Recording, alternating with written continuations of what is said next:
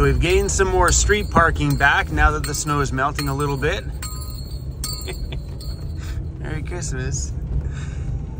How many of you live in an area where they're starting to do these purple lights? I first seen this on the mainland over there just outside of Vancouver. These purple street lights are awesome. I don't know what the point of them are, but they are so cool. Right? Look at that. It's so awesome. But they only find them in like little pocketed areas, so I'm wondering if they're like doing them as an experiment, or I don't know. I think every one of them should be that purple. Vancouver, that way. We're catching the ferry out this morning. I made a reservation just to make sure that we made the first one. It's been a little while since we've done a good old van life vlog. You know, head to the city, sleep on the side of the streets, do some stealth camping if you wish. I'm gonna take you guys back to some of the places that I used to camp when I first started living in my van. Chrissy, I just want to say bye, buddy. Hey, what's going on? And of course I come over here and he turns around.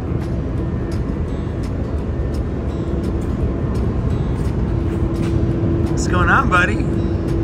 He's like, are you leaving me? I have to, bro. Last time I was on the boat, I had my big boot on. My foot feels really good. I always like to take advantage of the dark mornings on the boat when there's no view outside to get a video edited for you. And as the sun comes up, we arrive in Vancouver, and it was awesome to see a typical West Coast winter day. Windy, rainy, wet, and zero snow. We are just about in Vancouver, and the weather looks pretty stormy out there. Hey, Crazy? You're gonna have to move, buddy. Come on, buddy. Come on, buddy. Taking the ferry over to the mainland today with the cost of my reservation fee was about $95 and change. So my van's usually $80 some odd to come over normally, but I paid extra to reserve a spot on this ferry. But take a look around, I clearly didn't need to. There was nobody on this boat this morning. But some mornings, it's incredibly unpredictable. You could show up at the terminal and you'll have to wait another whole sailing just to get on. So when I got timelines and things to do, sometimes paying for the reservation just kind of makes sense so you can get to your places on time. So we're heading right into downtown to check my mail, as we always do. Right now we're going over the Lionsgate Bridge right into the big, beautiful, wet city of Vancouver, BC.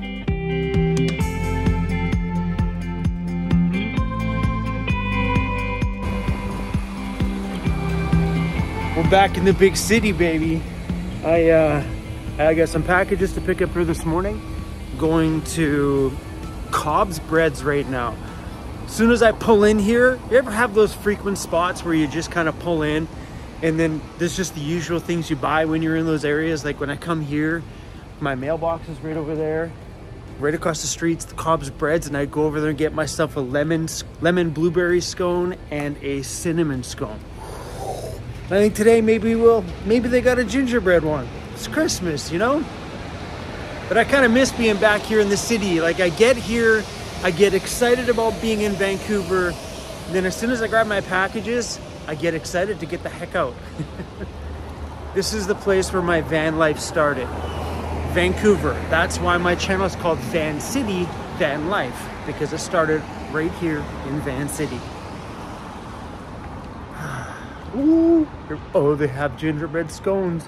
They have gingerbread scone, eggnog scone, fruit mince tart, butter tarts. Oh yeah, let's go.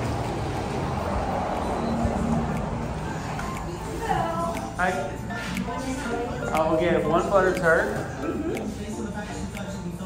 one cinnamon scone, and a lemon blueberry. So we have a sample of the juniors. I'll try one of those for sure. Thank you. For next time, you're gonna grab that. Bye, take care. See you again.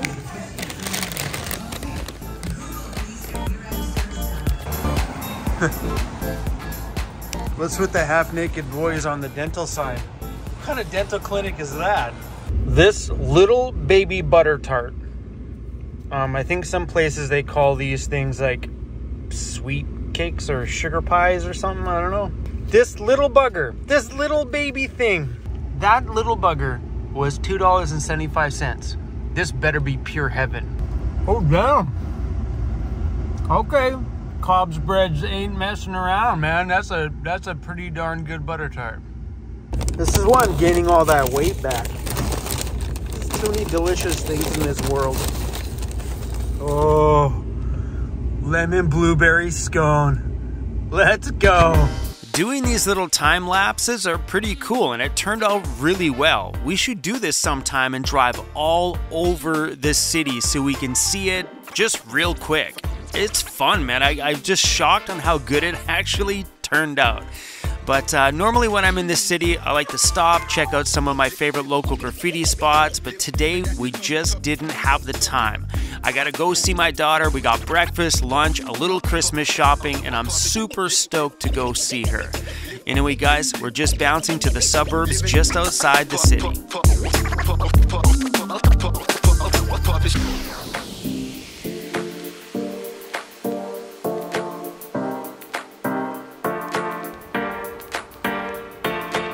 I want to stay a little warmer, but I'm not sure if this is gonna cut it. It's nice though. Maybe I should just buy like a thin blanket.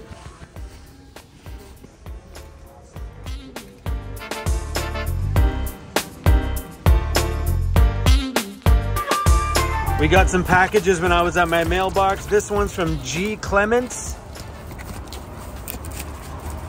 Oh, no way. Oh, that is so cool. G. Clements, thank you. This is awesome. I'm surprised it made it from the States all the way here without getting bent. That was really cool. Thank you, man. And I have another package here. This one looks like it's got, who's this one from? Christopher Landon. Who's this, buddy? Oh.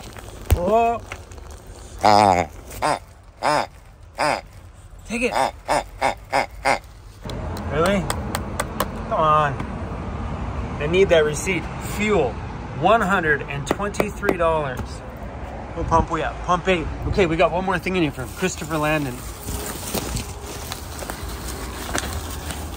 Awesome. I got a Washington plate for the wall. Sweet, thanks, Christopher. Hey, Cruzy's taking his toy into the bed. Hey, buddy. What you got back there, bro? He likes it. Oh, he's so cute. Where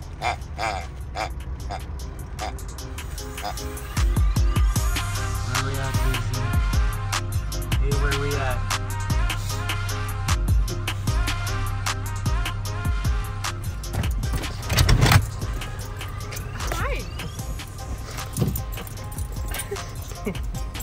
Maybe it's the highlight of his day. He's freaking out. Can you imagine being that pumped for something? Hey? Who's that, Cruz? I like your vest. That's pretty awesome. Thank you. You're welcome. Cruz, you gonna stop twerking any minute now? After you, ma'am. Thank you.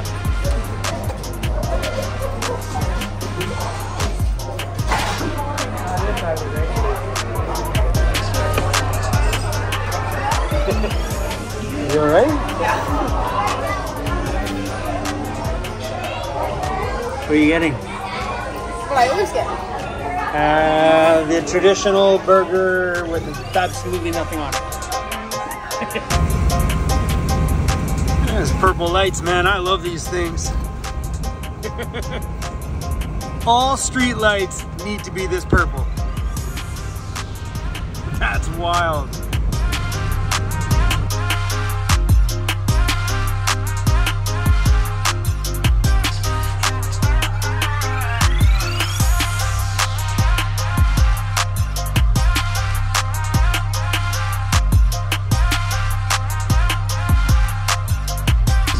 Beautiful view of the city skyline of Vancouver from over here. Oh, that's pretty over there. We used to van life down in this area. Now you're not allowed to. There's a lot of huge development and stuff going on. Obviously, they're building some big towers here. And man, we used to camp out down here all the time. Wow. A lot of stuff going on down here. Yeah, right there, it's a bike lane now. We used to sleep right there quite a bit on this side.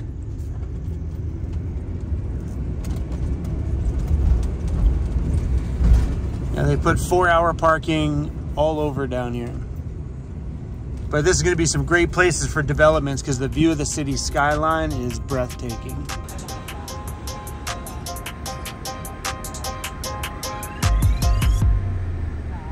Yeah, that's pretty.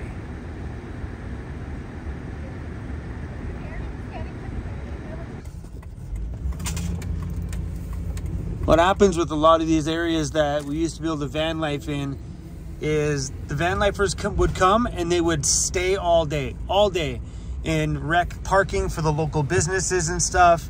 That's why I come, I use it for a night's sleep, and I'm gone first thing in the morning. That way I'm not intruding any business space or any parking space people need to go to work or anything like that.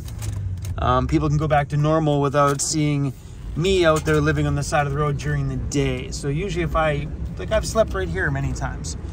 So when I sleep there, I get up in the morning and I leave, and then, you know, people don't see me again for maybe another week or so. But that's the key, guys. You always got to keep moving.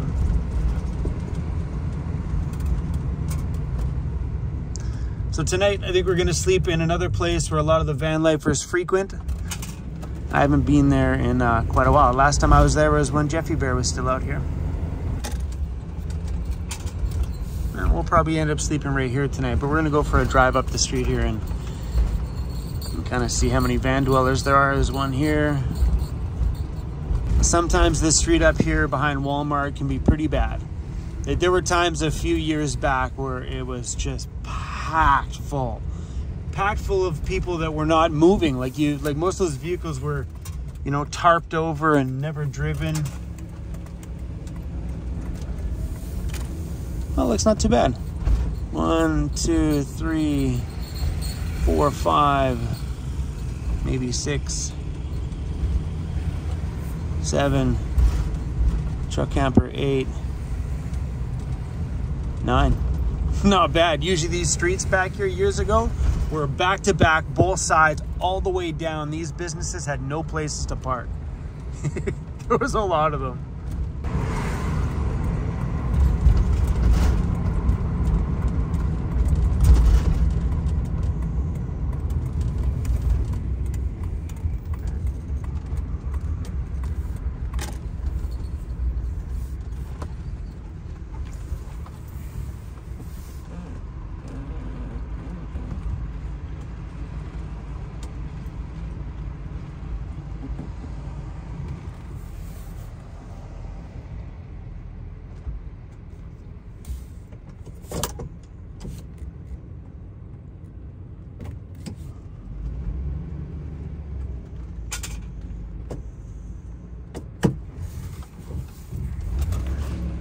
We'll pull up in front of this guy.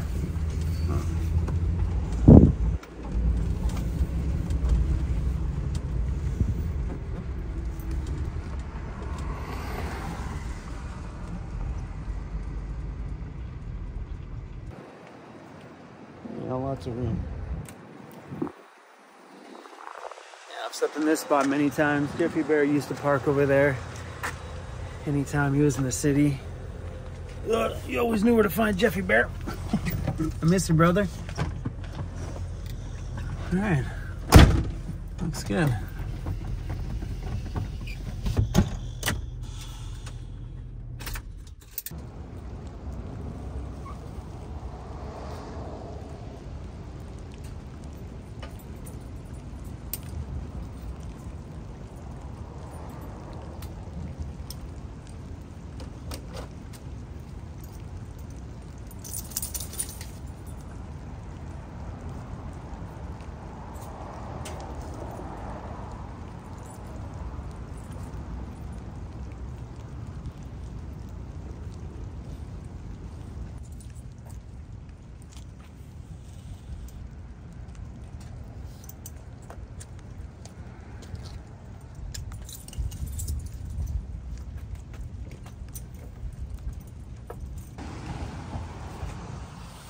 Hey, buddy.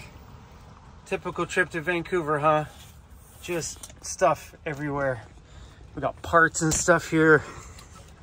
It's not so bad though. Usually it's just piled full of boxes. Today we just got parts and a couple of boxes. Good night, Vancouver. You're gonna come? Are you gonna come? Are you coming? Hey, are you coming? Oh, my foot hurts a little bit. Oh. I hope I don't have to put this thing back on again. I hurt my foot today a little. When I went out with my daughter, we went to the mall and we walked around a fair amount. And sometimes we're walking around corners, and as I would plant my foot, I would pivot it a bit, and it hurts right here on the top a little. I think I pushed it a bit too far today. Dear boot, I hope I never have to wear you again. Please. I gotta be a little bit more careful. I'm dying to look in this box.